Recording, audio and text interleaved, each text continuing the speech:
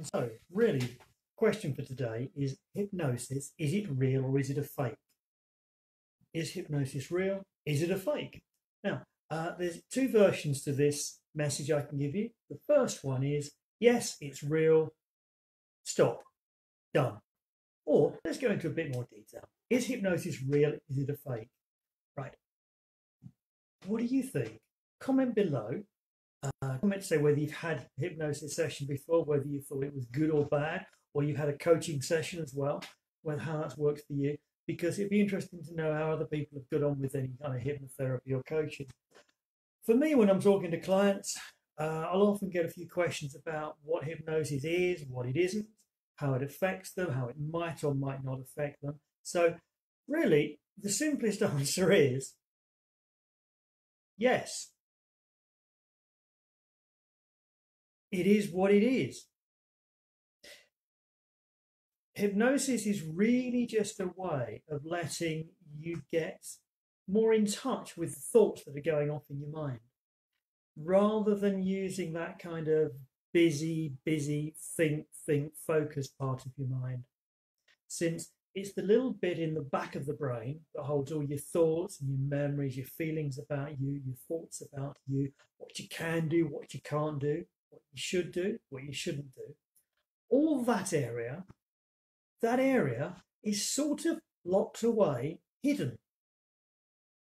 Since when you start thinking those kind of deep questions, how to use a computer, how to type, how to write, that kind of thinking stuff, that kind of deep cognitive stuff, then all those clever bits, all the thoughts, memories, dreams, and so on, you're not going to get access to them. Now, the whole thing about hypnosis, in a nutshell, is it's really just letting you find a way to walk back into the back part of your mind and explore some of those things you've been thinking about. And really, it's something you do during the day anyhow. Have you ever found yourself reading a book and that lets your mind sort of drift off somewhere else? You're sort of entering that kind of hypnotic state because you're letting your mind just link and connect through some thoughts. What about if you're driving and you're driving on a route that you've driven 10, 20, 100 times before? Do you remember every time you move the steering wheel, look in the mirror, change the gear, stop and start at lights, indicate, look out the window? No, you remember certain points, not everything. The phrase that's often used is that phrase of highway hypnosis. It's when someone's actually got so focused on where they're going in one direction that they always go, they don't see the truck in front of them that's stopped and they could slam straight into the back of it.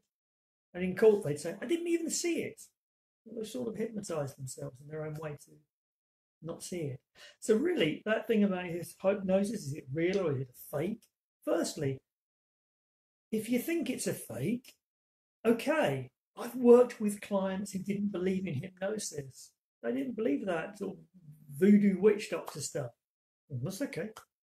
So what we did was something else that wasn't hypnosis. I've also spoken to people that don't like working with their eyes closed. The idea of closing their eyes freaks them out. That's okay, because some people think that hypnosis means having your eyes closed and it only works with having your eyes closed. No. Hypnosis works eyes open very much, since it's really just a way of getting those thoughts shaken up and looked at. So if you are thinking of using, what about sportsmen? Thinking about sports people. Many a successful sports person, be it a golfer, a cricketer, a runner, a tennis player, they've got their own particular and specific routines they follow. And they have developed a pattern that they use every time. It's a routine they've got into, they've learned and they've honed it and shaped it and built it so that it helps them to become successful. And funnily enough, if they don't follow that route exactly, they might miss the shot, miss the putts, not return the serve as well, various ways go wrong. So they've actually set a certain pattern. They've self-hypnotized themselves, the way I'd phrase it. Someone might use another name. Some other person that's coached them in sport might use some other message. But really, it's hypnosis. So that's another example of where hypnosis exists, although it could be called something else. What other areas might someone use hypnosis? Say you wake up in the morning, you wake up late, get out of bed, you bash your foot on the bed, you come downstairs, you find that the fridge is out of milk, and you're cursing. Bloody thing's gone wrong. Look at this day. Look what's gone wrong. Da, da, da, da. And then, funnily enough, because that first couple of things have gone wrong, bashed your foot, run out of milk, can't find a shirt or a blouse, you're running late, assuming we're not in lockdown, obviously, you're going back to your office, getting on the train, delay here, delay there. All these things, oh, this thing's gone bloody wrong, that thing's gone wrong, look at my day. And funnily enough, the more you notice the things that have gone wrong, the more you notice the other things that have gone wrong. You are, in effect, hypnotizing yourself to see the problems. Looking at it the other way. An example, a classic example, a positive example of seeking your find. Someone buys a new car. They've been looking for this particular car for a long time. They buy this new particular red car, red Toyota, a green Hyundai, a blue Volvo, whatever it is. They want to stand out from the crowd and be different because they haven't seen them on the roads at all. And then, when they buy the car, they take possession, they've got their bums on the seat, they're driving along. Oh, look, in the mirror, one of my cars, driving along at the junction. Oh, look, pulling out, one of my cars, driving along at the junction. Later on, they see one in the petrol station. Beforehand, they'd set their mind up in a way of seeing no examples of what they had in their mind as their future car. But when they've actually gone ahead, pulled the trigger, got the car they want or a piece of clothing they wanted, a particular piece of fashion clothing, for example, then they start seeing here, there, everywhere examples of what they've got. Now, for some people, that could be a positive, a bit of a pat on the back. Yes, great, I've made a good decision. Look at the other people that have made a similar decision just like me, part of the in crowd. We're all thinking good. That's sort of like positive hypnosis, should we call it? However, some people might the other way. Oh, bloody hell, they go. I've just gone and bought this car. I've got the finance on it. I've got this car for 4 years. I wanted to stand out from the crowd and be different. Look, he's got one, she's got one. I don't even know why I bothered. They're hypnotizing themselves to reference that example or those examples in a negative way. So that's another example of general hypnosis. Now, if you go on Google or read a book, you'll find there are levels of states of hypnosis and there's levels of states of trance. And really, for the purpose of this conversation, that doesn't matter. The simple way I express it is hypnosis is just a way of letting you allow your thoughts to sort of become connected. Because you're doing that kind of connection all the time. Those examples I've given you, and there's hundreds of other kind of day-to-day hypnosis examples. It's really just a way of letting you get hold of your thoughts. And sometimes get a hold of them a bit shaken by the throat and say, I want this to change.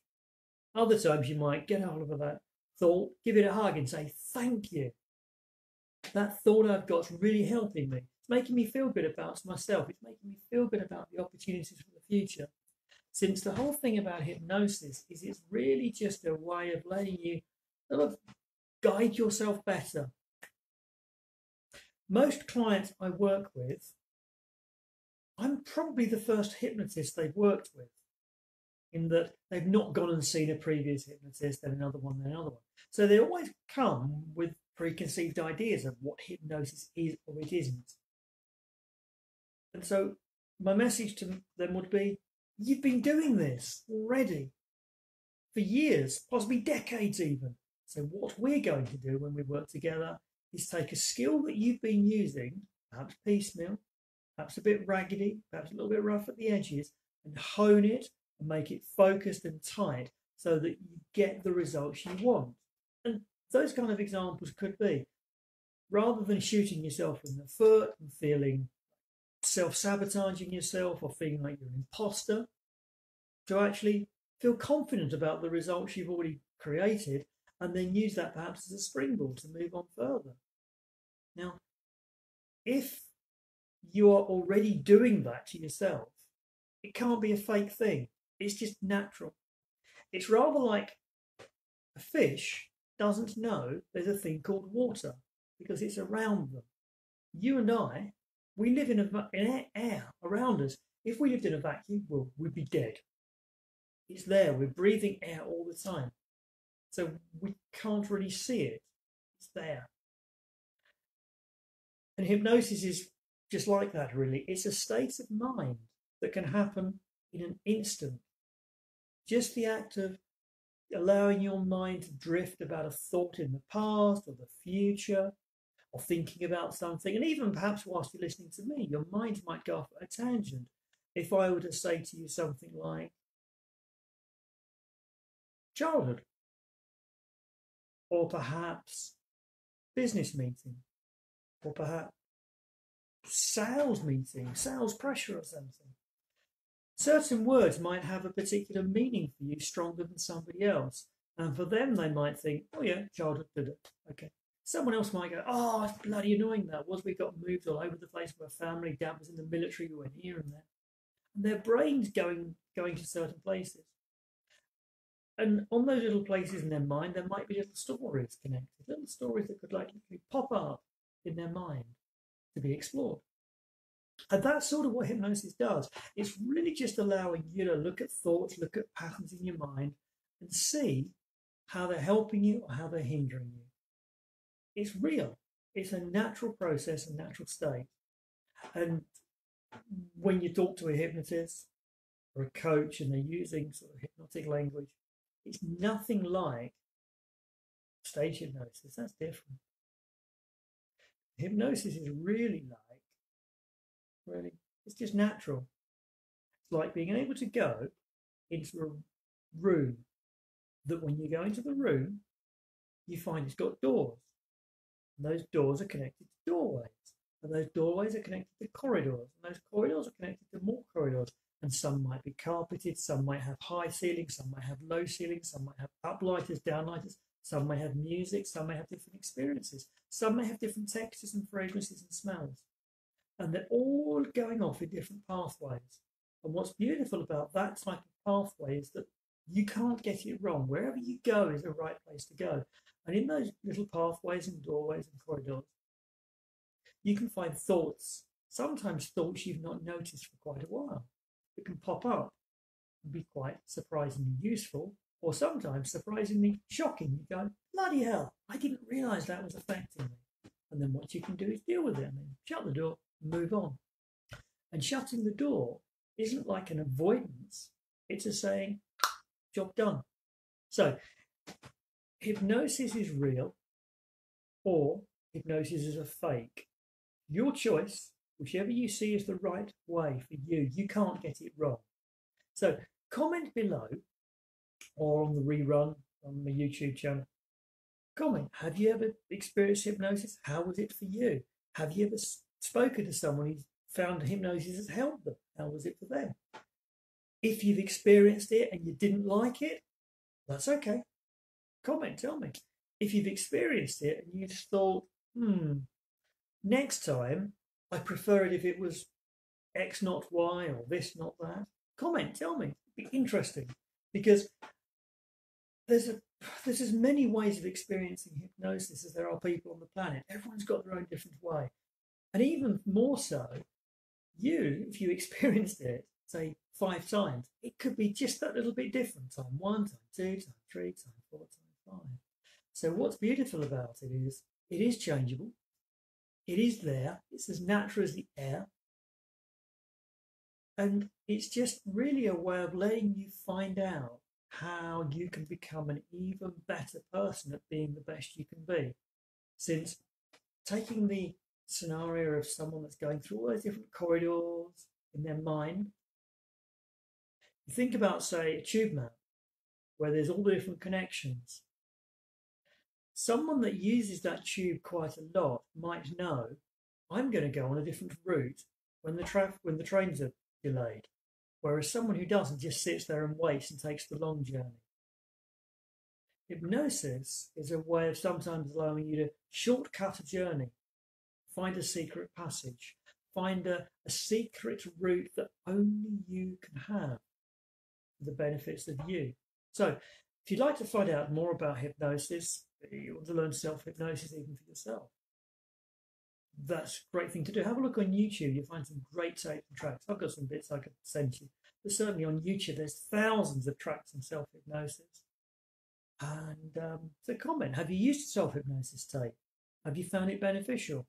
Have you found that when you used it, it didn't really work in the long term? Or did you find that you used it once or twice and it changed your life? I'd love to know. So yes, my name's Charles Stevenson. I'm a hypnotherapist and a coach. I use hypnosis and coaching and language and words, pictures and images and thoughts to help my clients change their lives in ways that are sometimes unimaginable, and after becoming unimaginable, I can't even say that, after they were originally unimaginable and then just became natural. If you'd like to find out more, comment below. Happy to have a chat with you. But at the least, subscribe to my channel.